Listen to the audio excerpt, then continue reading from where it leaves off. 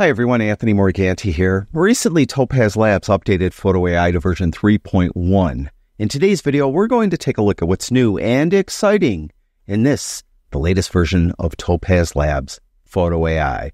Actually, in this video, I'm using version 3.1.2 because I'm a little late getting this video out.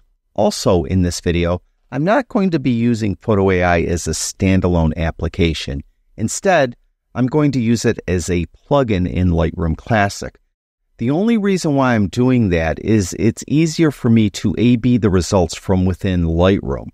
We're going to be working on two different images. One is this image, and this, if I hit I a couple times, you'll notice is a JPEG. We're also going to work on this Nikon RAW file. Now, the reason why I'm working on two different images is there's a slight difference between working on a RAW file and working on a non-RAW file, and I want to just show you that slight difference. We're going to start out with this JPEG. You'll notice it was shot with a Nikon Z7 II with an ISO of 2800. And if I zoom in, you can see that there's a considerable amount of noise. Now, no editing has been done on this JPEG at all. I'm just going to send it directly from Lightroom Classic into Photo AI. And by the way, I have an entire course on Photo AI. It's called Mastering Topaz Labs Photo AI. I'll have a link to it in the description below this video along with a discount code. Now, to get this image into Photo AI, the way I like to do it is I like to go up to File, then down to Plugin Extras, then all the way down to the bottom to Process with Topaz Photo AI. The reason why I prefer to do it this way is if this were a RAW file, it would preserve my RAW format throughout my workflow in most instances, and I'll explain what that means in a moment. But this JPEG, it really doesn't matter as much because when I choose this option, it's going to ask me, do I want to edit a copy of this JPEG or overwrite this existing JPEG? I always want to edit a copy. So I'm going to click there. So it's going to create a JPEG copy and send it into Photo AI. Now, most of the new things that they've added to this version of Photo AI are under the hood. First of all, the preview rendering supposedly is faster. That's something you're just going to have to experience for yourself. Also, they've optimized masking. So if you do use masking, like you're sharpening the subject and you're masking just for the subject, supposedly that is improved. They've also improved the preserved text functionality and the face recovery functionality. So again, that's nothing new. It's always been in Photo AI. They've just improved what is already there. There is, though, something that is new. It is something that has been here, but they've changed the way it works. It's autopilot. Those of you familiar with Photo AI probably know that when you opened an image up into it, it would go through this autopilot routine and determine what that image needs. If it needs noise reduction, it would apply it right away. If it needs to be sharpened, bam, it would apply it right away. Well, it still does the autopilot, but it doesn't apply anything. So you'll notice on the right-hand side where it has enhancement, there's nothing there. Then at the bottom, it says, here are some suggestions to get you started. You'll notice it has denoise and it has sharpen, and it has adjust lighting. There is a difference here. You'll notice that denoise and sharpen at the far right, they each have a little green dot. That little green dot means autopilot suggests you add those. You'll notice adjust all lighting, there's no green dot there. That's just a suggestion. And how it kind of figures out like what it wants to suggest, if you hover here over how do we make suggestions, you'll notice it says suggestions are generated using autopilot image analysis, your editing history, and our recommendation engine. So it's examine the image like it always does, determine what the image needs. So that's what autopilot part of it. Then it has a recommendation engine. I would assume that's just from history, what other people did. But the important part in my mind is it's your own editing history. So if you often do, let's say, adjust the lighting or balance the color, or you often enlarge the image or resize the image or do anything like that, those will show up down here as suggestions for you to use.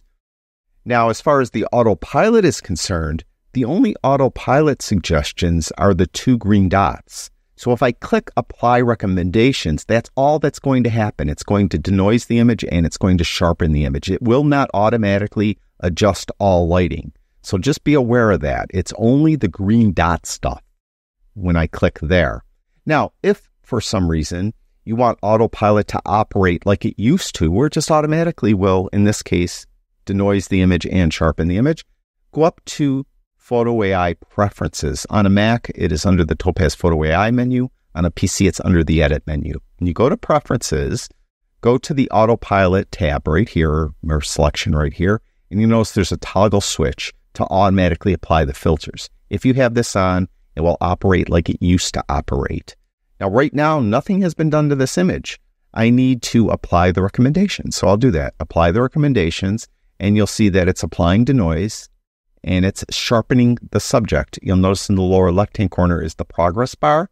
This is supposedly one of the things they've improved is the rendering is faster.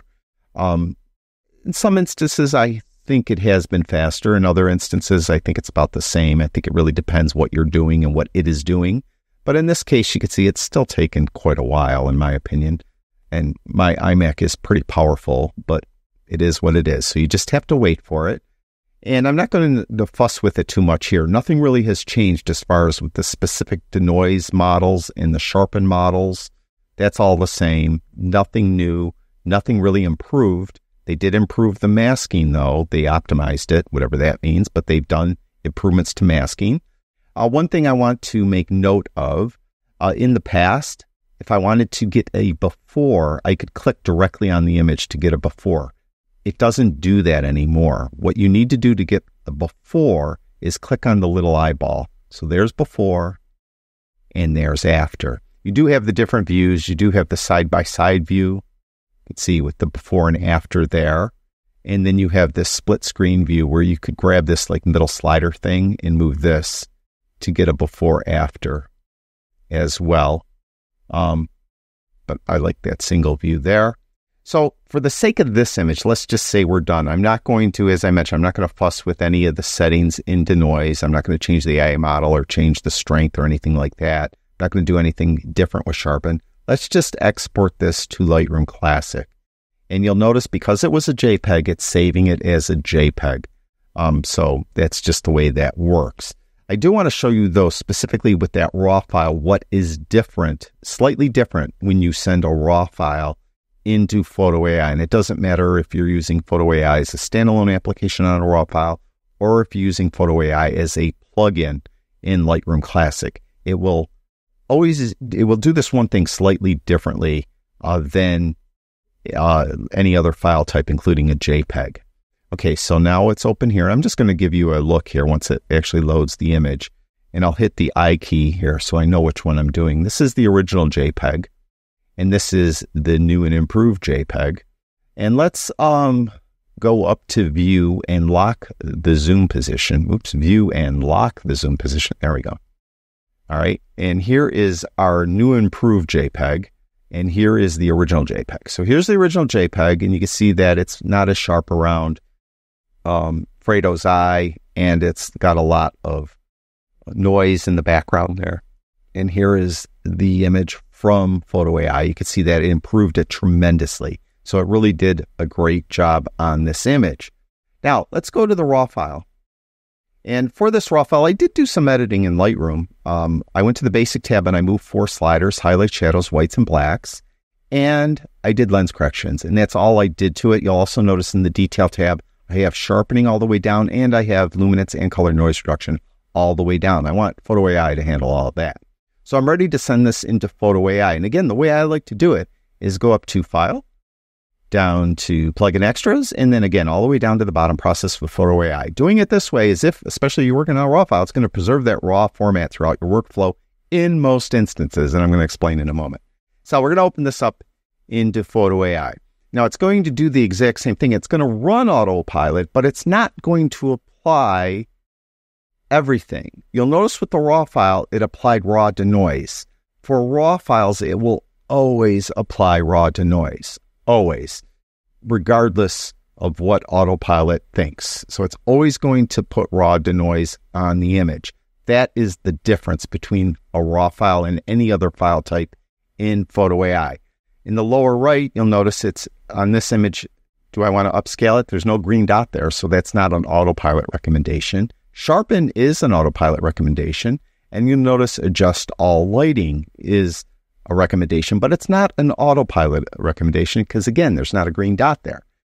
But what I want to call to your attention, that little eye that is next to adjust all lighting, if I hover over that eye, you'll notice that it says raw images will be converted to TIFF when exporting with this enhancement. So remember I said if you use that way to send the image from Lightroom Classic into Photo AI, that in most instances it will preserve the raw format throughout your workflow. This is one of the instances where it will not, is if you adjust all lighting, and there's another option, balance color. So if you balance color or adjust all lighting, it will not preserve the raw format. Instead, it's going to become a TIFF file. I'm not going to do it to this image, but I am going to apply the recommendation. So I'm going to apply the sharpen to the subject. It's asking me, do I want to apply it? Yes, I do.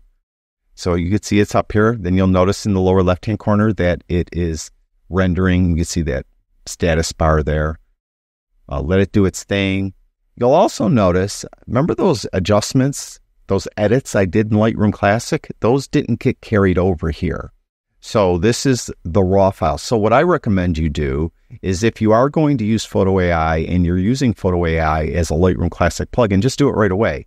Don't do any edits in Lightroom Classic because I may have to come in and re-edit it once I get back in there, because what's going to happen is when I'm done here, it's going to plop those edits I did do on top of this image.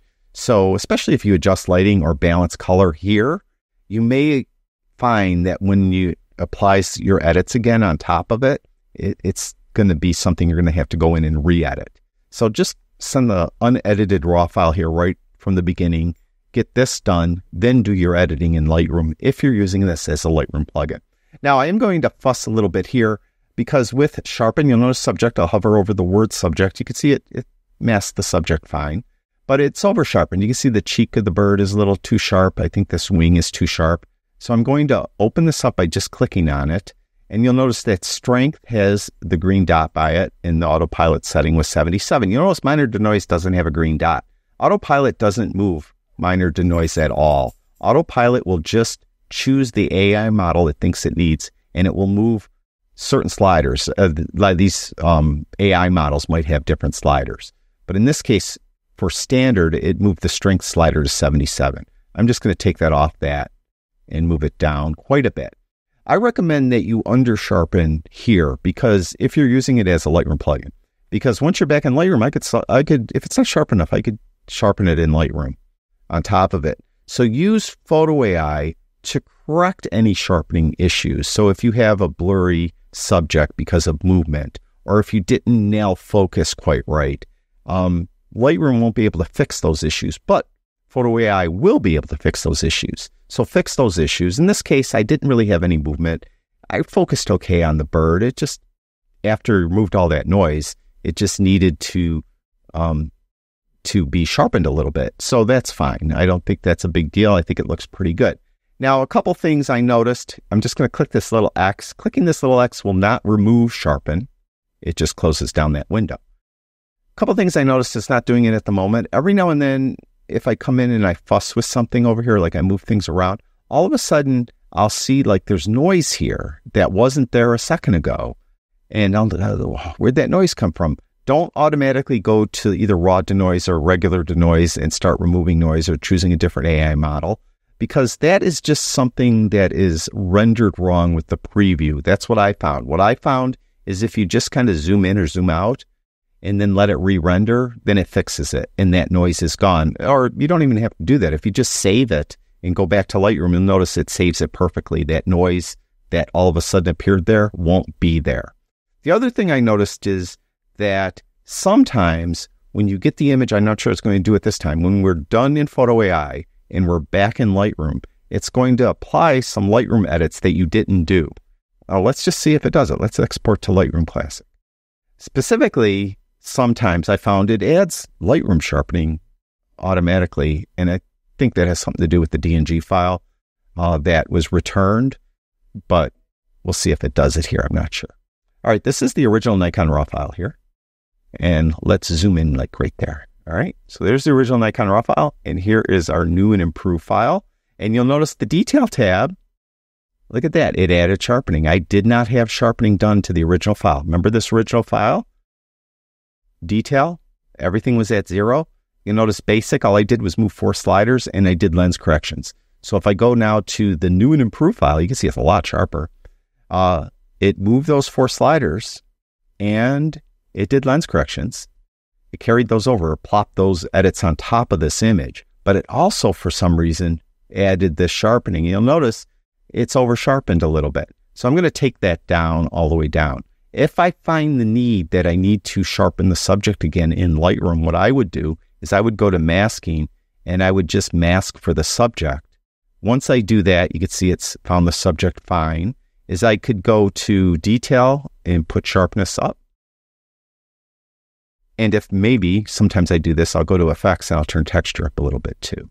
But you can see that that is fine. And if we close this down now and I zoom in. So this is the after. Here's the before. You can see there's a considerable amount of noise. I think this was like ISO 800. So there's a lot of noise there. And you can see that Photo AI did a great job. Cleaned up the noise beautifully. And it's got it nice and sharp. Look at kind of the little bits of dirt or whatever that are on the chickadee's face. This chickadee was actually digging a hole in this like rotted log. And I interrupted its digging. And that's why it has kind of this, those things on its head because it was digging that hole. So that's it. That's the new and improved Photo AI version 3.1 and up. Again, in the description below this video, I'll have a link to my website. I have that entire course on Photo AI. Check it out, and I'll have a discount code there as well. Thank you, everyone who watches my videos. I really do appreciate it. Talk to you guys soon.